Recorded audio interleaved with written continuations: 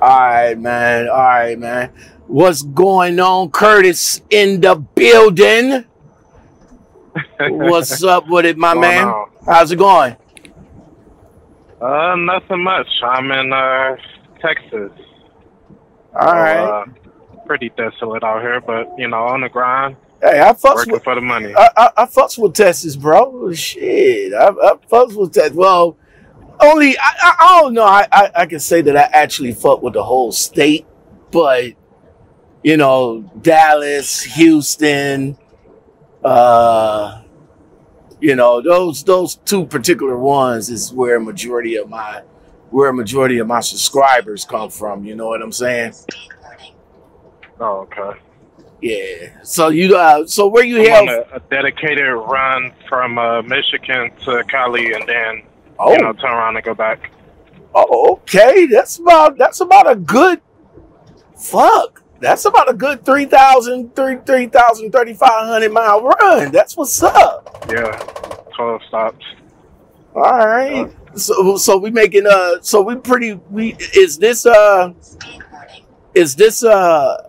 can I say is this owner operator or you're a company driver? No, I'm just a company driver. I've been a CDL holder since 2018. Okay. And I've been driving for maybe a year and a half of that time. Okay, that's what's up, man. All right, so tell my peoples where you hail from, man, and give a little bit of background about yourself. Well, I was city of Detroit. You would know that by having a conversation with me, but I was definitely born and raised from D-Town. That's my city. That's where my family lives at. If they don't live in specifically the city of Detroit, they stay in Metro Detroit, i.e. being cities around that area. I'm adopted. In foster care since the age of 5. Got adopted. I think I was around like 11 or 12. Did you say you was bounced around in foster care since you was 5? Did you know your biological parents? I was a heathen. I was a very familiarly. I was a heathen. I was a very difficult child, just oppositionally defiant against authority. I still kind of am now, but obviously I've grown and matured a lot. I am still in contact with my biological family. I go and see them, typically every time I get back home. Well, not every time, but when I have time for it, because I'm usually out 10 to 14 days. Right. Out, stop through the city, driving from Michigan to Cali. Yeah, that's about that. Yeah, that's about a good couple of weeks, bro. Yeah. All right, go ahead, continue. So, I'm definitely in contact with my biological family. I'm still in, obviously, contact with my adopted mom because she basically raised me. Let's see, I graduated high school out in Livonia, Stevenson High School. Went to college thereafter for a little while. Kind of decided it really wasn't for me. I still debate on if I'm going to go back or not. I just really don't see the point right now because my focus is, on the money, grinding. Right. It's not that I'm not smart enough to obviously be in college. It's just not for me right now. I got you. And I just don't see the point of getting in debt. So say if I were to go back to college, it would be, from my own pocket because therein lies the incentive for me to, go through with it and complete it because I'm paying for it. Right. What else? Like I, mentioned in our previous exchange via email, I am a felon. If you don't have any qualms. Yeah, you came out. You was convicted of unarmed robbery back in 2013. Right. So Yep. What led, if you don't mind, sharing your story, what led up to, what led up to the robbery? So What happened? basically, if I could give the long and short of the story, I was Okay.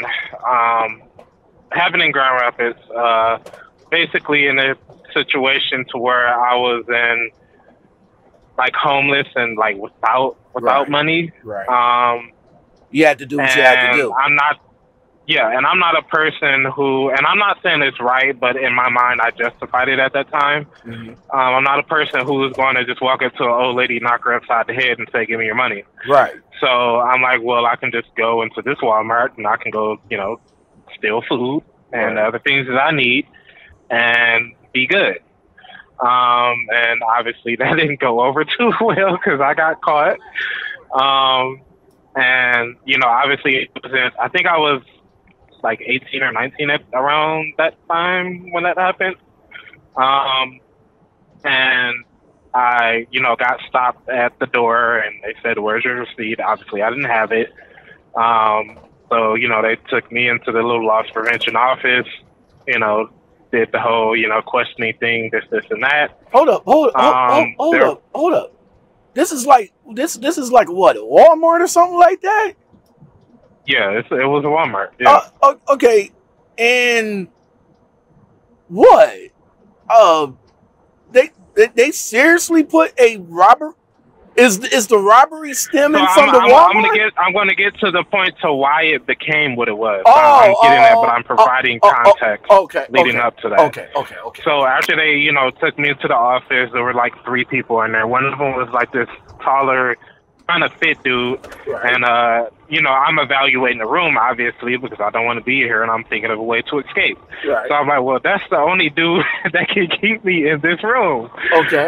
because the other two people, one was a female, the other one was a dude. So he took basically the items that I stole and took that to the back and was, I guess, doing an itemization of it to come up with the value of what it was. Right. So I'm like, well, once he left, I'm like, well, that was the only dude who could keep me in here. So, and they were parlaying, contacting the authorities, and basically, me getting put in handcuffs. So I'm like, well, dude, I'm not going to sit around here and wait for the police to get here. I'm going to leave. So I made a dash for the door. Okay. And the lady that was standing there blocking the door attempted to prevent me from leaving No, and pretty wrong much move. grabbed me around my waist. And I kind of shook her off Right. and, made a mad dash out the door. They caught me like three or 4 months later. Damn. But Okay. so that action is what bumped it up from retail fraud to felony unarmed robbery because that person, that lady, She was hurt. who attempted to prevent me from leaving, said that she was injured. And albeit, in my opinion, it was BS. She was. Yeah. She said I elbowed her in the forehead and threw her to the ground, which was a bald-faced lie.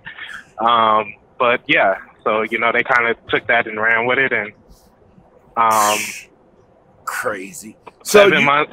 So they how you said a couple of months later they was able to find you. So what, you was like Yeah. in the streets driving? Well, you got pulled basically, over. I They came over kind to of the got house. tired. Yeah, I kind of got tired of like living life on the run Okay. as a wanted man. And I got into it with some dude at this park, and the police got called. And when they ran my name, they seen I had a warrant and arrested me. All right. I could have finagled my way out of that, but it's like I might as well go ahead and face the consequences and get this done and over with. So wait,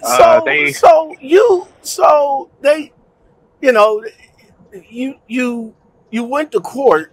I'm assuming. Mm-hmm. I'm assuming they gave you what do you call them? Damn it, what do you call a free lawyer? The ones that they give you. A court-appointed attorney. Okay. So they gave you a court-appointed attorney, a legal aid type of guy. them type of guys right there gets a lot of work, you know, and sometimes they may not be in their best interest. Be in your best interest, right? Properly defend you. They're basically there to make sure that your legal rights are not violated, but not to fight for you. Gotcha. So hey kids, that's one to grow on. So you better, hopefully you have some cheese and you can get your own lawyer that can fight for you. I'm just saying, bro. So this all stemming just from Walmart, just for getting some food, bro. And they put you, they locked you up for that. For how long? I was worse than the poop on the bottom of your shoe. Wow. Because of the way that this woman depicted me. Now, I haven't read my. If I was to read you my pre-sentence investigation verbatim, it is completely laughable. Because the lady basically said that she had to go to speech therapy. She had to go to Mary Free Bed out in downtown Grand Rapids. This situation affected her in such a point that it affected her relationship with her daughter. No, you know what? You know what? She probably got, you know, her lawyer, because what her lawyer was probably doing was going after. It was a workers comp money grab is what it was. Yeah, that's what I'm saying. Used as a pawn. Exactly. You know, she, you know, used, you know, like, you know, lawyers, you know, when you get a lawyer, they do the same thing. They go after the company that got the money. So what they want you to do, because that's what happened, you know, when I got hurt, and I got hurt, but it wasn't hurt that bad. But, you know, my lawyer at the time told me, here, go to this chiropractor every week. You know what I'm saying? Right. Go to this chiropractor every week. Go to this place every week. Go to that place every week. And, you know, he puts it all in a package together to come when he comes to court and say, you know, this is what my client went through all that time, and this is the amount that he or she had to pay out. So that's what they did with her, man. So in order, you know, I'm assuming Walmart must have paid her big time, or the workman's count must have paid her big time. So they figured that she had to miss like. Oh, go ahead. Things total into me. Basically, if you include court costs, my restitution was about $14,000. Wow. So in order for Walmart to get payback, they wanted some time out of you, huh? Yep. Wow. So how much time they gave you? So I did. So this happened in 2013, and I was officially convicted, I believe, that following year, January of 2014. Okay. So I did like 7 months in county jail. Right. And got released to like this halfway house type program, and had to do that. I did that for about a year. Picked up a probation violation during that time, because I was kind of bucking the rules of the place that I was staying at. Right. And by the way, it is a horrible place. In Grand Rapids, alternative directions, and yes, I'm name dropping because they got roaches and everything. And yeah, the place was disgusting. And I even wrote to the news, and you know, was talking about some of the stuff that was going on in there. But right, nonetheless, that happened. So I had the restitution. I did the 7 months in county jail. I also was put on 3 years probation. Now you say you had a probation violation. So did Did that put you in jail? Well, basically what happened was that they sent me to jail for like 2 weeks and made me have to go back to the halfway house and start that program over again. Okay. Or go back, or my other choice was go back before the judge and get resentenced and face going to prison. Obviously, I didn't want to go to prison, so okay, send me back to the program and I start over. So did that. Or no, I'm sorry, this was 2014. Excuse me, and I was. Oh, take your time, bro. Take your time. You okay? You okay over there? Yeah, allergies. I didn't take my allergy pills. Okay. But yeah, so this happened in 2014. Got sentenced January 15th, 2015. Mm-hmm. Got sentenced to 3 years probation. So my probation term would have. God, I keep feeling like another sneeze is gonna come. There it is. So my probation term would have been up January 15th of 2018. Mm-hmm. So I knocked my probation term down, moved in with a chick who I was dating out in Ypsilanti, which is near the Ann Arbor area. Well, hold on. I'm still I'm still like wow on the situation. You only did 7 months in jail, right? Yep, in county jail only did 7 months. So in county jail, you only did 7 months, right? Right. So correct. They got you booked as a felon? I mean, you only did 7 months. Doesn't matter. I was the worst thing that could have ever got spit out of the city of Detroit. Wow. That didn't matter. I had a judge who was very tough. Mm-hmm. His name was, I'm name dropping in this, by the way. His name, cool. And all this is public information. I don't really care. He's retired anyways, but his name was Dennis Lever. One of the worst judges and most worst and toughest judges in Kent County. So yeah, it was not in my favor, and I'm trying to obviously do the long short version of it. Yeah. But I go to MC, move in with my girlfriend. Mm-hmm. We're dating or whatever. Mm-hmm. I'm working, and when I got sentenced in January 15th of 2015, you get a paper saying what your conditions of probation are.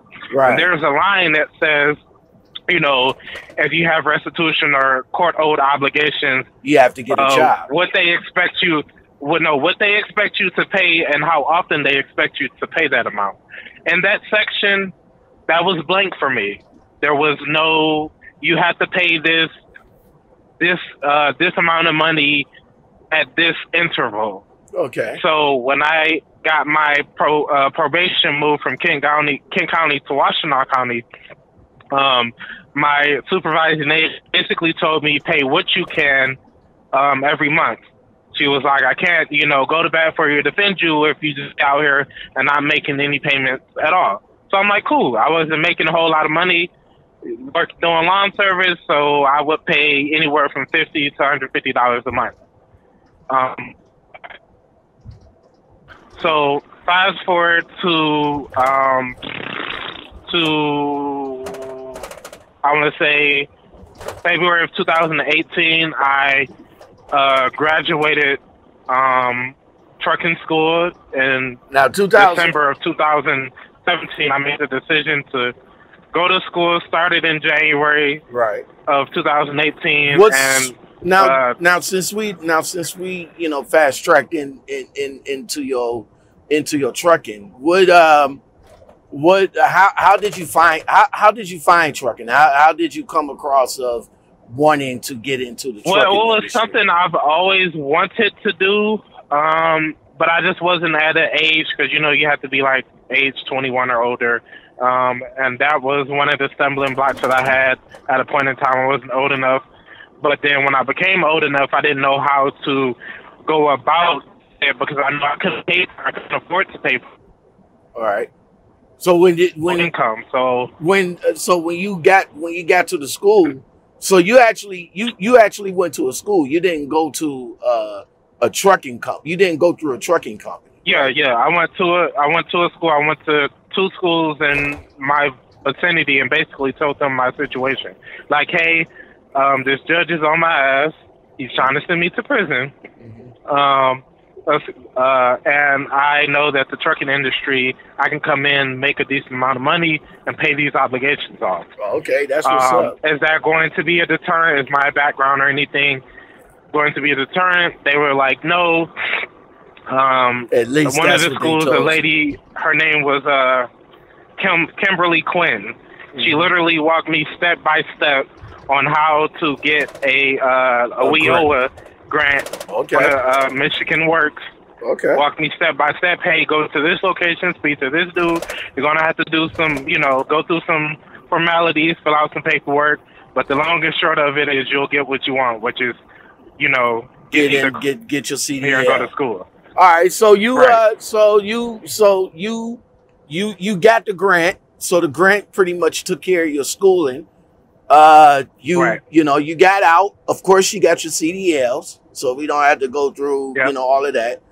Getting in, going and getting into the trucking industry as a driver with a felon background. How much?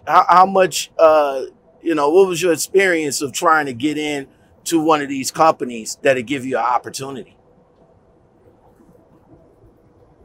Benefit that my school had a job placement coordinator who basically worked with everybody in their individual situation to help find them a company. But I'm not going to say it was easy, because it wasn't. Right. But I had his resources to pull from, and the relationships that he established with small companies and owner-operators or whoever who needed drivers, who handled things on a case-by-case basis, and basically wanted somebody who was young, hungry, ready to hustle, and let their work speak for them versus their background. Okay.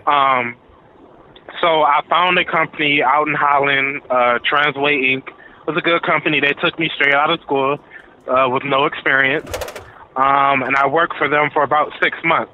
Okay. Now, during that time frame from when I first started with Transway versus when I ended or graduated school, I got called back into court out in the Grand Rapids. And the long and short of that was my judge was complaining about the fact that you was I paying still too had slow. a balance of I still had a balance of $12,000 on this restitution. That was supposed to be paid in full by January 15th of 2018. And I'm like, and I argued the fact that that was an unreasonable demand to be put on me because I wasn't making that money. I brought in IRS text transcripts to show the amount of money that I was making. And basically he didn't care. And he even subpoenaed my supervising agent to come all the way from Washtenaw County, Ann Arbor, come all the way to Grand Rapids and basically put her on the stand, berate her and tell her how she didn't know how to do her job and this and that. So long and short of that is, hey, you have $12,000 owed on your restitution. I'm going to give you a suspended sentence of 6 months. You have 6 months to come up with $12,000 or you're going to prison. Wow. Obviously, I didn't have that $12,000. So in October of 2018, I was sentenced to 15 months in Michigan Department of Corrections. Damn. So that pretty much ended while you're driving, are you still driving at this time? I'm like, I argued you told him that you got a job, I went to trucking school to make more money, right? So that I could make, higher payments towards this. He didn't care. But you come up with this money in 6 months or go to prison. And the only way for me to have come up with that money would have been for me to rob a bank, which I don't do, or sell drugs, which I don't do either. But wait a minute, so you was still Curtis, you was driving at this point while the judge is over here trying to Yeah. I mean, you and I told him employer that, at right? the time. Yeah, I told my employer at the time that, hey, I'm finna go to prison. So, you know, I want you to know that I will not be working for you at this date because I have to go home and get my affairs together and prepare to go to prison. Wow. So he was like, all right, I understand it. He even sent a letter of a character letter, reference letter for me to my judge. He pretty much dismissed all of that. I mean, even my own supervising agent came on the stand to defend me and say, hey, I haven't had any problems with Curtis. Right. You know, he's fulfilled all his probation obligations. Right. He's making payments on his restitution. Right. You know, he's making payments every month. He hasn't missed a payment. He's paying what he can afford. So, yeah, so there was that. So and he still and he still sentenced you to 15 months. Yes. So after you did the 15-month bid, how was it? And you was already driving for a company before you got convicted again. Right. Did the company that you was previously driving for, was they all open doors for you? Because I'm assuming you didn't. Yeah. So while I was locked up in prison, I wrote them and reached out to them like, hey, this is my earliest release date. This is when I should be getting out. Right. You know, can I come back here and work here? And dude was like, they wrote me back. They was like, no problem. We had no issues with you. Okay. You are a good employee. As long as we have a truck open as yours, if not, you'll be waitlisted until one becomes available, which is, you know, common practice. Okay. So fast forward, I get released January of this is 2021. 2020. January 2020. And now I'm on parole. So I graduated from probation. Now I'm on parole. Because when you are dealing with county time, you get probation. But when you get state, right, you go to Department of Correction is parole. Or federal. Let me stop. Well. Now let me stop you right here. I know you're going to go a little bit further, but let me stop you right here. Being that you was coming out on parole, did that hinder you from getting back? And I'm getting to that. There you go. So yeah. So I got out, you know, had the conversation with my my parole agent, like, hey, because I had a game plan, like, hey, I'm doing this, and this when I get home. Like, within the first 24 hours of me being released, I had money to get a cell phone. Like, I was, you know, in prison working, getting the little crumbs that they was giving us, saved up. I think I left prison with a couple $100. I used that, went straight to Metro PCS. Bought a phone. So boom, I know I need a phone to obtain employment. So I told her, I'm like, hey, this company that I used to work for is out in Holland. They're willing to work with you, you know, re-employ me. You know, with my whole situation. I even showed her the letter that they sent me while I was locked up. Right. And she pretty much told me, like, no, you're not going to be OTR. Because that's what I was. I was OTR. I wasn't running all 48 states. It was really mainly regional. But she was like, no, I need you to find something that's local. So we kind of went back and forth on that because I'm like, well, I don't have a year experience. And a lot of these local places require you to have that. Right. So I'm like, the only way for me to get that experience to work local is for me to go back OTR. And I'm like, and I literally had a job offer from the company that I used to work for, plus maybe 6 other places willing to take me. And she was like, nope, that don't work for me. So I ended up having to take a little warehouse job. Did that for a while. COVID happened. I got laid off from that because I was only working there through like a temp service. So I circled back around because mind you, I'm going from making, you know, $1,000+ a week to making like $200-$300. Like, bro, I'm not finna do this. Like, no, we not finna do this. No. So I circle back around to the conversation like, hey, you know, COVID's going I want on. to work.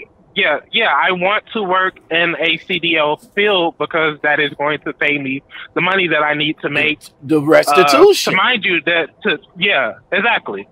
So, job opportunity came along. It was a company based out in Grand Rapids, and like I say, I name drop because I have no qualms about anything. I'm an open book. I ain't got nothing to hide. Gotcha. So the name of the company was Pearson Foods, great company. Okay. Shout out to them because they showed me love, gave me opportunity. Actually, they still trying to get me to come back and work for them, but you know. So they gave me opportunity to explain my situation to them. They was like, boom, no problem. They had a conversation with my supervising agent. You know, we were able to, you know, come to sit down, have kumbaya, come to an understanding, have a conversation. She green lighted it. And what a lot of people have to understand is that you may want to work at these places, but your supervising agent has to approve that. So now if you want to work here and they say no, you cannot work there. This is being on parole, right? Correct. This has been on parole. Okay, so your parole officer pretty much, and you know what? I could probably understand why she didn't want you to go OTR from state to state. That's understandable, but still on the flip side of that, in order to get your experience, you sometimes have to. But the company that, but the food and company. See, here's my thing. That when I was on probation, I had what was called a travel permit. Oh, okay. And on that travel permit, and I had an agreement and an understanding with my supervising agent at that time that, hey, this is the company that I'm going to be working for. This is my immediate supervisor. These are the states that I'm going to be. These are the states that I'm going to be operating in. And she was like, okay.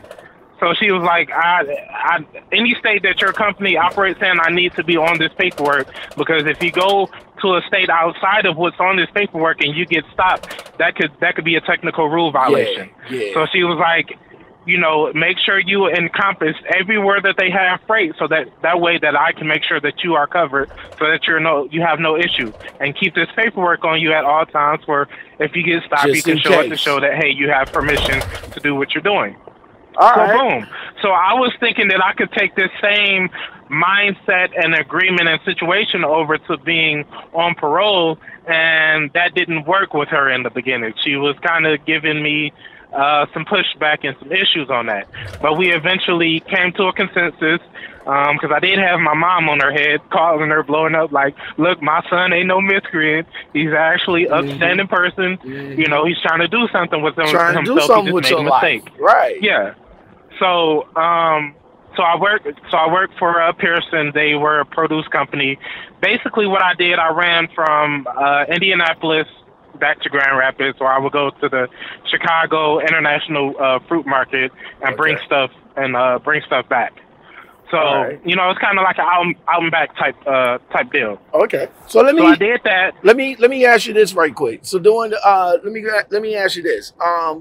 It seems as though you know, everything still worked out good for you, as far as, you know, you getting in with a trucking company, one of these, well, actually two companies, despite your background, gave you the opportunity to come in and do the damn thing, right? So I want to ask you this. I want to ask you this question. This is 2021, so all of this is going on during 20. Are you still on parole? Nope. I got off parole. Wait, what are we at? When? Sometime earlier this year. I can't remember when exact. Wait, you know what? I take that back. I think it might have been April. April. Okay. It was April because when I got discharged from parole is when I quit my job at Pearson and started this job where I work at now. Okay. Now, so, of course, you came in You know, you came in and thank you for the comment. I really do appreciate it. And thank you for being a subscriber if you hit that subscribe button. You heard you seen the video where I mentioned that another commenter said that felons or people with, you know, criminal backgrounds, are basically second-class citizens and don't deserve opportunities. Shouldn't be a truck driver. He's a D-bag. He's a piece of crap. And go ahead and tell me what your feelings about that. I get tired of people. Yeah, I get tired of people who look at us as second-class, you know, citizens, and that we're basically the crap on the bottom of your boot. Like, no, we are actually. For those of us who actually get out and want to do something with themselves, those are the individuals who I'm speaking of. I'm not speaking about the individuals who get out here, go back to drugs, get back on the block, hanging around the wrong same dudes. No, I'm talking about the people who get out, make a plan, and do something with themselves, and not only just talk about their plan and write down their plan, but they execute that plan. Those are the people who I'm speaking of and speaking to. So the individuals who have this notion that we are not deserving of the opportunity to be in this industry, that is false. I do not understand why people think that way, because a lot of people get out here, pay off their consumer debt, they start businesses, they, you know, uplift themselves out of impoverished situations and mindsets. So this has been very beneficial to me and people like me. So I just think it's crazy how people, and a person, my mentor always says, privilege, you know, those who are privileged, they are blind to it because they are privileged. So you don't understand the privilege that you have because you can just go out, work anywhere, at any job and do anything and don't have to worry about whether or not, you know, you're going to get accepted versus us, you know, get in, explain our situation, and, you know, work 10 times harder to prove ourselves. So you prove that we're worthy of the job opportunity. So you definitely disagree with that statement. Wholeheartedly. It's nonsense. All right. And you know, just to hear your story, man, I mean, all that just for getting something to eat at Walmart. I mean, you know, doing that situation. All right, so I mean, I wish I was making it up, but unfortunately, I'm not. So what? You know, so you still relatively new into the game. You're rocking out with a different company now. You got, you know, you started up your, you know, your own little business, a S Corp, as you sent me. How has trucking working for you? I mean, how has trucking worked out for you? What's trucking done for you? So trucking has allowed me to start my business. I have a S Corp. I have a Dun & Bradstreet number. I have an EIN. I have a business bank account. I have a website. I don't know what I'm going to do with my business as of yet, but it's legally established. And I'm in the midst of building business credit.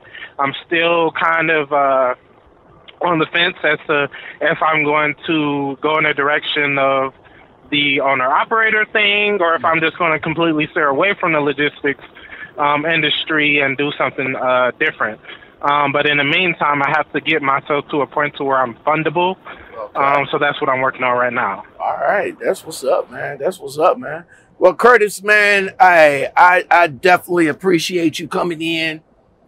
You know what I'm saying? I appreciate you coming in, sharing your story, sharing your experience and all like that.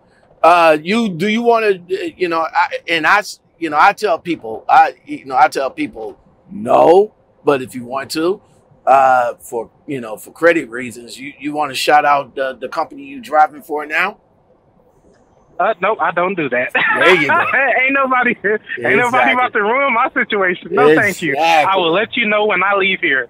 Yeah, I'm not gonna do that because these YouTube trolls is outrageous. Yeah, they heavy. They heavy. Something heavy for real. As a matter of fact, I'm gonna do a commentary on that. I just dropped another commentary on hours of service and what these companies expect out of you. Speaking of which, let me ask you this question and see if you agree with it. Now, I just did the commentary on hours of service, and in that commentary, I said that the 10 hour, the 34, and the half an hour is yours. You can do whatever you want to do on those set times. So, your half an hour, you shower and shave or whatever, your 10 hour, whatever, your 34 hour, whatever. But the on duty, not so much, but the drive time does not belong to you. And what I mean by that is that the company who you drive for, they want you to drive every bit of those 11 hours that's allotted to you on your drive time. Am I safe to say that? What's your opinion on that?